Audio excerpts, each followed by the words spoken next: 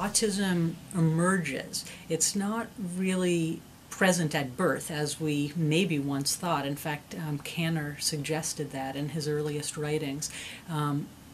In fact, it doesn't seem that that is the case. We see many children with autism who initially look very normal, and their very earliest behaviors, like their eye contact with their parents, their smiling at other people, their interest in human engagement, and their sort of warmth and interaction, all looks very normal.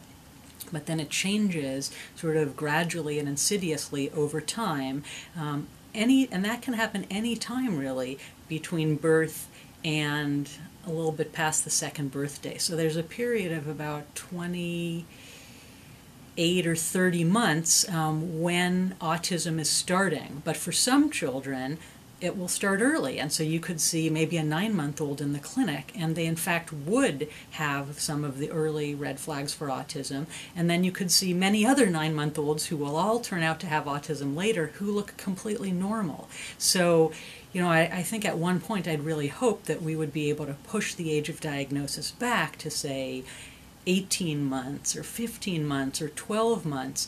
And I think for some children we can do that, individual children with autism, but as a group I don't think we will, because we know that there are children whose signs of autism and their sort of earliest red flags are going to be after that age, or are going to be just very, very subtle at that age, and we won't really be able to distinguish them yet.